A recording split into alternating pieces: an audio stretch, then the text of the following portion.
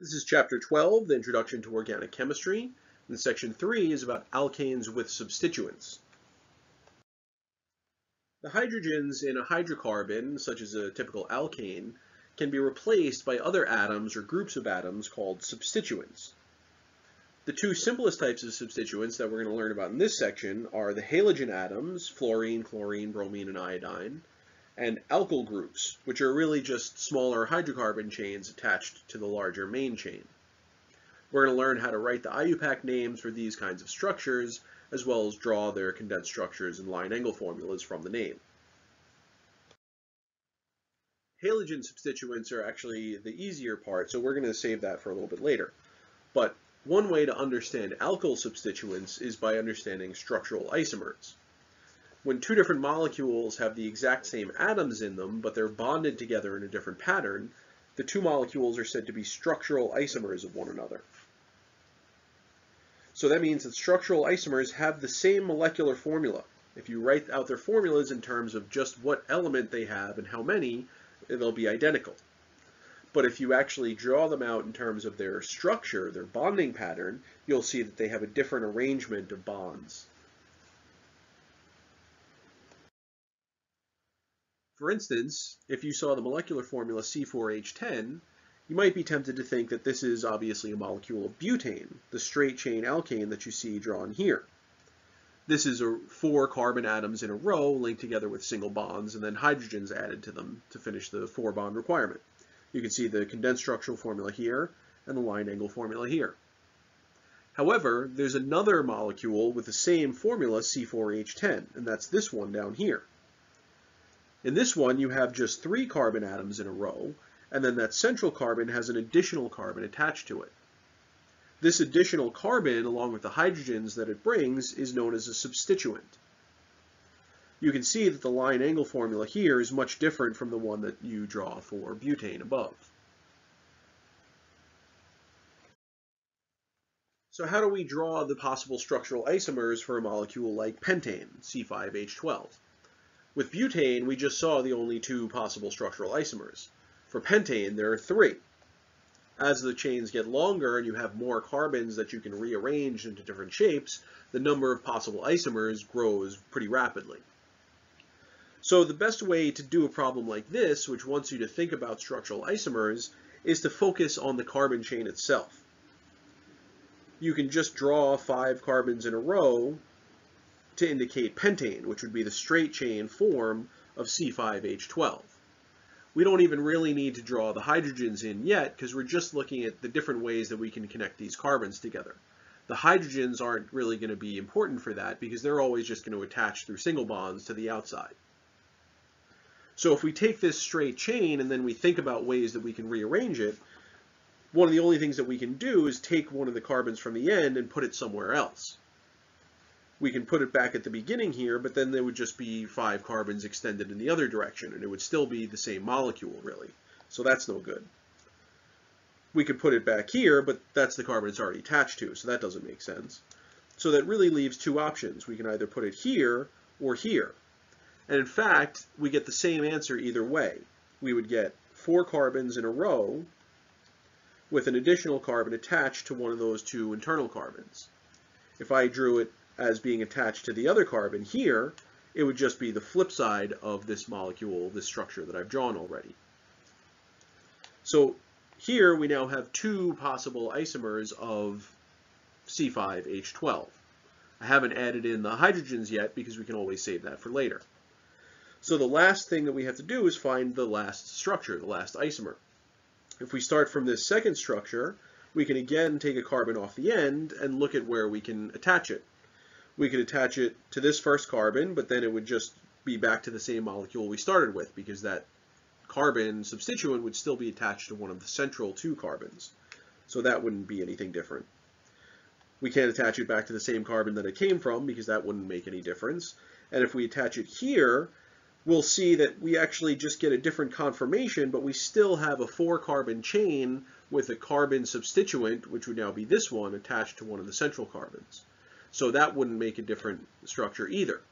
The only place that we can put this carbon to make a new structure is on this central carbon here. If we do that, we end up with a 3-carbon chain where the central carbon has 2 carbons attached to it. So these are the 3 basic structures of these isomers of C5H12. To finish this up, the only thing that we have to do is really add in the hydrogens. And so it's good practice to do that, especially with these somewhat new bonding patterns. So let's take a look. This first carbon has 1 bond to it, so it needs 3 hydrogens. So we would call that CH3. These middle 3 carbons in this would all be CH2.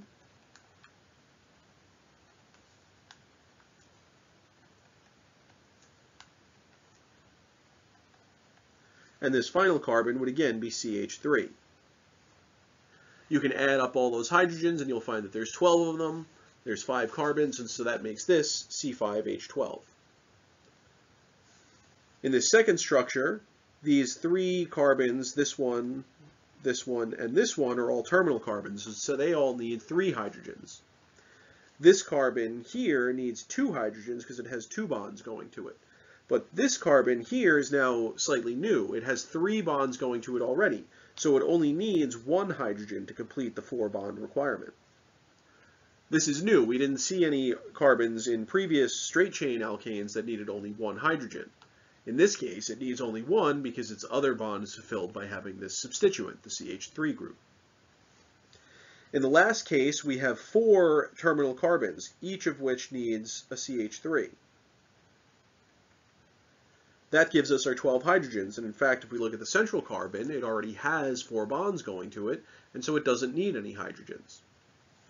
So in each case, we have C5H12. So these are all 3 structural isomers of C5H12.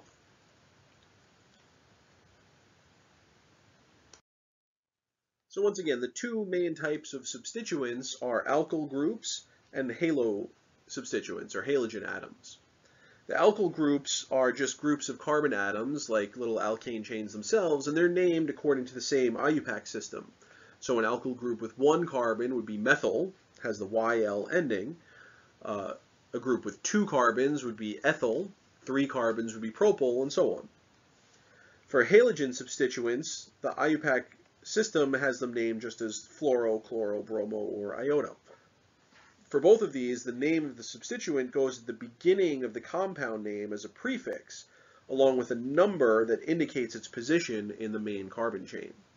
We'll see some examples in a moment. These are the most common substituent groups, alkyl and halogen groups, that you need to learn the names for. Obviously, you have the halogens down here, which are pretty simple. You're just taking the first syllable of the halogen name and then adding O to that, and that becomes the prefix, fluoro, chloro, bromo, iodo. For the others, you're just taking the name of the alkane, and instead of ending it with ANE, you're adding the YL ending. So methyl is 1 carbon, ethyl is 2 carbons, propyl is 3, butyl is 4. Now there are some differences here. For instance, there's propyl and then there's isopropyl. The difference here is in where this 3-carbon chain attaches to the main compound. If the propyl group attaches through one of its own end carbons, like this at this point, then it's a regular propyl group. If it attaches through the middle carbon like this, then it's an isopropyl group. We'll see some examples of both in a moment. For butane, or for a butyl group, I should say, there's several different places that it can attach, or arrangements that it can take. And so we have not just butyl, but isobutyl, secbutyl, and tertbutyl. Those different butyl arrangements are not really that necessary to remember for this course. We're not going to run into them that much. But these you should definitely remember, as well as the halogens and most likely the regular butyl substituent. So how do we put all these rules together to come up with a unique name for a compound like the one you see here? Well, we have to begin by naming it as an alkane and then add prefixes for any other substituents and things that we see. So we have to begin by finding the longest carbon chain in the molecule, and that's going to tell us the alkane name. In a lot of cases in homework or in exams, they're relatively artificial, and so you'll see a chain of carbons right in the middle that makes sense and is the longest carbon chain. In this case, it's 5 carbons. We know that the prefix for 5 carbons is pent, and we also see that there's only single bonds between them, which makes this an alkane. and so we would call it pentane. Now, if everything attached to these carbons were hydrogen, then we would be done. But we can see here that we have a chlorine here and a CH3 group here. So we have to name these as substituents and put them at the beginning of the name of this. The Cl chlorine group is going to be called chloro, and the CH3 is really a one-carbon alkyl chain. One carbon, the prefix is meth, and so as a substituent we call this methyl. But that's not quite enough, because this chloro group and this methyl group can really attach anywhere to a pentane that there's a hydrogen. So how do we distinguish this specific molecule from another one where the chlorine maybe is here in place of this hydrogen, or something like that? Well, we do that by using a numbering system. We have to number the main carbon chain from the end closest to a substituent. In this case, the chlorine group is closest to this end, so we would begin numbering with this carbon. That would make this carbon number 1, this carbon number 2, this carbon number 3, this number 4, and this number 5. Now notice in this case we counted from left to right, but that's not always the case. I only started at this carbon because it was closest to a substituent, to this chloro group. If there were a substituent at the other end, say here, then I would have to start counting at that one because it would be closer to that substituent. Now that we have our numbering system, though, it's pretty easy to finish the prefix names for these substituents. This chlorine group is on carbon number 2, and so it's going to be called 2-chloro. This methyl group is on carbon number 3, and so it's going to be called 3-methyl. After that, you just have to put these substituent names as prefixes to pentane in alphabetical order. Regardless of the numbers, chloro C comes before methyl M. And so this is going to be called 2-chloro 3-methyl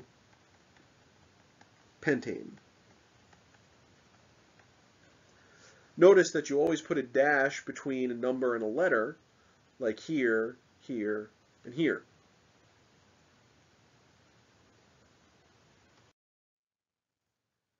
With cycloalkanes, the naming system is a little bit different. What you have to remember is that the IUPAC name is designed to allow a unique name for any molecule that you can think of. That means that you only need to add numbers into the prefixes of the substituents if you need to specify where those substituents are. In a cyclic alkane with only one substituent, all of the carbons that it could attach to are exactly the same. So there's no reason to specify one over the other. So if you have a cyclic alkane with only one substituent, you don't need a number to indicate the placement of that substituent. In other words, here we can see an ethyl group, 2-carbon chain, attached to a carbon in a 6-membered ring. The 6-membered ring, the hexagon, is representative of cyclohexane, and the 2-carbon substituent is the ethyl group. But if we attach the 2-carbon substituent here, it wouldn't really be any different. It would just be a rotation of the original molecule. And so we don't need to specify a number for the substituent. We can just call it ethyl cyclohexane. So let's do a few examples where we take names and convert them into formulas, and formulas and convert them into names. We'll also see some new examples here that have some stuff that we haven't really covered yet, but we'll explain it as we go. The first example says to draw the condensed structural and line angle formulas for 2,3-dimethylbutane. So in order to start this problem, we have to be able to take apart this name and extract the relevant information. So first, you look for the main compound name. In this case, it's butane. Right? You know the ane ending means it's an alkane with only single bonds between carbon atoms, and the but prefix means it's 4 carbons. So we start by drawing 4 carbons single bonded together. There's no cyclo in front, so we know that we don't have to put it into a ring shape. We can just draw a straight line. Then we have to take a look at the prefix. We haven't quite seen this before, where we have a di addition to the prefix. We know that a methyl group is just a CH3, but when you have di in front of any substituent name, that means you have 2 of them. And that's why there are 2 numbers here separated by commas. 2,3-dimethyl means that you have one methyl group on the 2 carbon and one methyl group on the 3 carbon. Since I'm drawing this structure, I'm free to choose the numbering system for the carbon chain that I've drawn. Usually I just number them from left to right because it's easier for me that way. So this would be carbon 1, this would be carbon 2, this would be 3, and this would be 4. That means that one of the methyl groups being on carbon 2 is here, and one of them being on carbon 3 is here. In this case, I drew one up and one down just because it fit the room that I had, but it's not really necessary to do it one way or another. They could both be up or both be down, or the other one could be up and the other one could be down. Doesn't really matter. Remember that these structures can rotate and shift into different conformations. So now that I've covered everything that's indicated by prefixes in the name, I've extracted all the information that I can from the name, and so the last thing to do is to just check my structure and make sure that all my carbons have the right number of bonds. Obviously, this first carbon here needs 3 bonds to give it 4. This second carbon has 3 bonds already, so it only needs 1 more hydrogen, and the same goes for this carbon. And then this carbon at the end also needs 3 hydrogens to form its 4-bond requirement. So this is the condensed structural formula for 2,3-dimethylbutane. How would we draw this in the line angle formula? Well, it's actually quite a bit easier once you get used to it. The first thing you have to do is, once again, just draw butane. And so you draw a zigzag representing 4 carbons. 1, 2, 3, 4. Then you need a numbering system again, so I'll start here and say this first carbon is 1, this is 2, this is 3, and this is 4. And then you just have to add a methyl group to the second carbon, this one, and the third carbon, this one. In the case of line angle formulas, a methyl group is really just a line coming off of the main structure. That's because every time you have a line terminate in a line angle formula, it implies that there's a carbon there, which then must have 3 hydrogens attached to it. So you don't need to write the CH3 at the end of this. Just leaving the line open at the end expresses that. So this is the methyl group on the 2 carbon, and then this would be the methyl group on the 3 carbon. And then since this is a line angle formula and you don't need to draw out the hydrogens, at this point you're done. You can go ahead and erase your numbering system so it doesn't mess it up or crowd the space, and you have your line angle formula for 2,3-dimethylbutane. Again, one of these methyl groups was drawn up and one of them was drawn down because of sort of the flow of the zigzag of this structure. But it wouldn't really be wrong to draw this methyl group also pointing down, or maybe this one pointing up and that one pointing down. It looks a little bit weird, and it's not something that you see that often, but it wouldn't be marked incorrect. This example says to draw the condensed structural and line angle formulas for 3-bromo-1-chlorobutane. So here we again have a butane base, so a 4-carbon chain, with a 3-bromo and a 1-chloro substituent. Again, I would start numbering from the left, 1, 2, 3, 4. That means that the bromine is going to be on this carbon, carbon number 3, and the chlorine is going to be on this carbon, carbon number 1. You can see again I've chosen to draw both of these in the upward direction, but it's not necessary to do that. You could even put this chlorine on the same line as the carbon chain. However, I would avoid doing that because then it's easy to confuse that chlorine for another carbon. But that's a personal preference. Now that you have your 3-bromo and your 1-chloro substituents covered, you're done with the name and you can just fill in the hydrogens. This first carbon has 2 bonds going to it, so it only needs 2 more to get 4. This second carbon needs 2.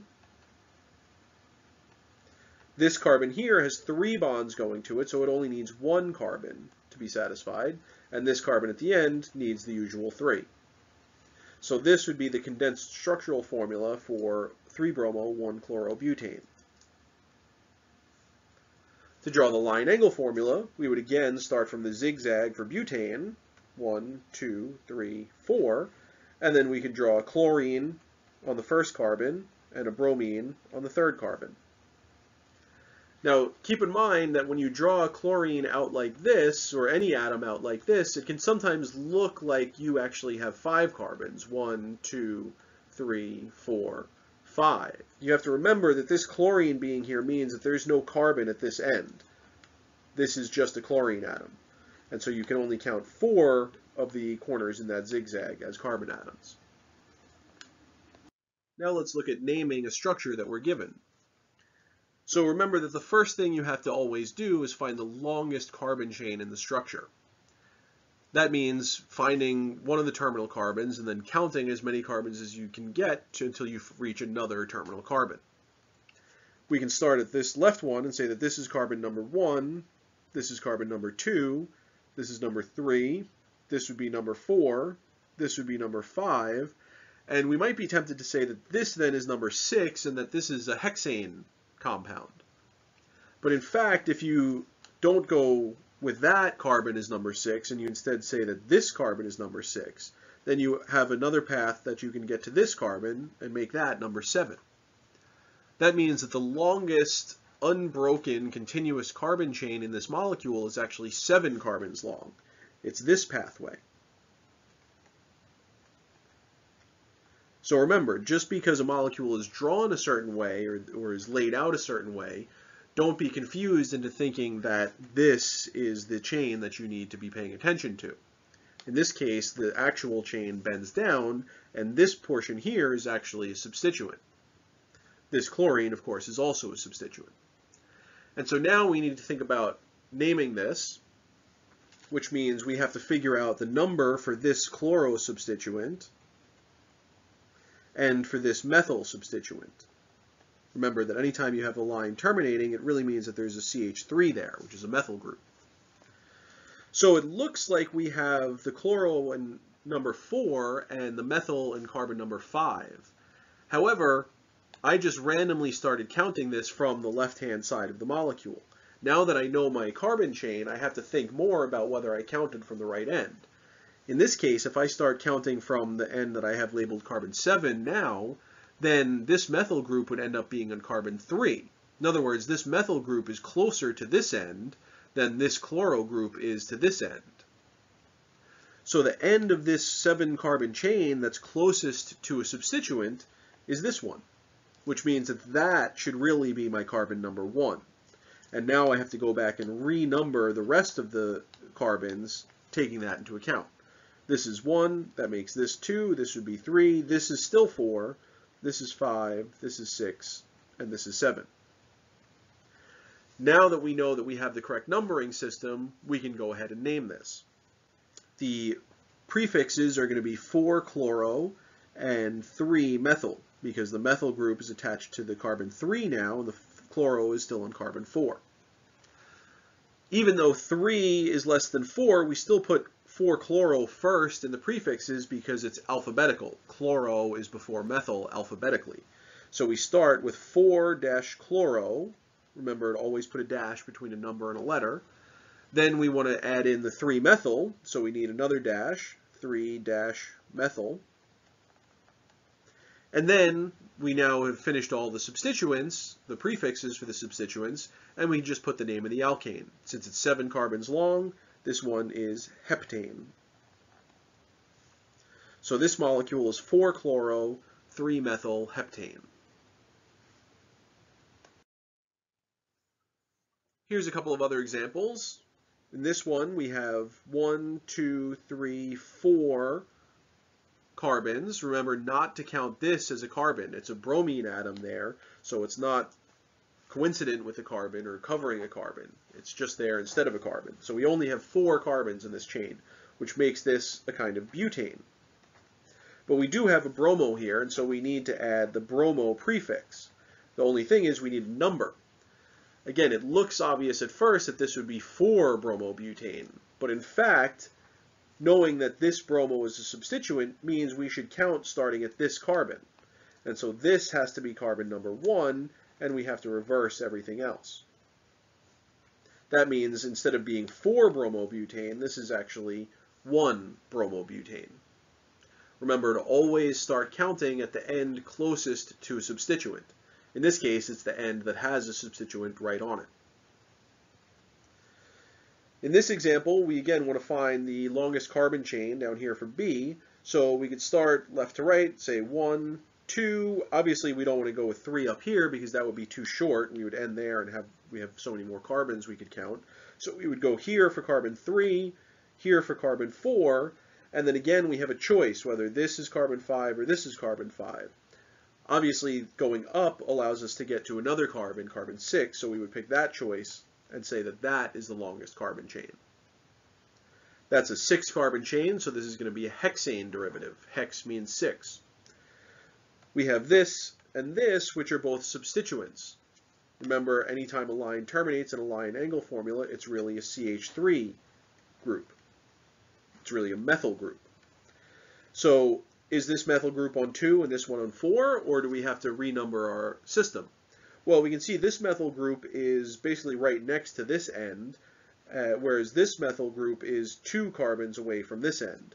So we did start numbering at the right carbon in this case. That first methyl group is closer to this end than the other one is to the other end. That means our numbering system is right, and we can take our 2 methyls and say they're at the 2 carbon and the 4 carbon. Now remember, when we have 2 of the same substituent, we can combine them together, and instead of saying methyl-methyl or something like that, we can say dimethyl. However, even when we say dimethyl, we need to include numbers for both of them. So the numbers would be 2 and 4, making this 2, 4-dimethyl, and then the name of the compound is hexane. So 2,4-dimethylhexane is the name of this organic compound.